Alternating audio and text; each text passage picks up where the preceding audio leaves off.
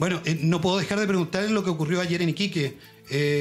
Los iquiqueños y iquiqueñas estaban muy molestos de cómo se organizó el desfile. ¿Eso dependía de Presidencia? ¿Eso lo organizó la Armada? ¿Cuál es su reflexión después de conocer las imágenes luego de eso?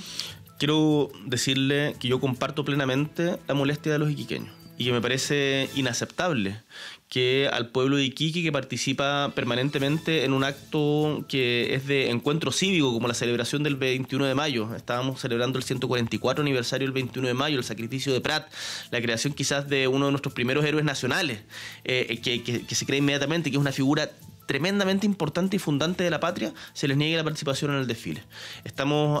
Yo pedí a mi equipo anoche con mucha molestia que entender cómo se toma esa decisión, quién toma la decisión, quién es el responsable de esa decisión, y le aseguro que respecto de esa decisión tienen que haber consecuencias, porque la ida del presidente de la República a regiones no puede implicar privar a los ciudadanos de esa región de actividades de las que son parte permanentemente. O sea, me parece que es derechamente un absurdo las medidas de seguridad.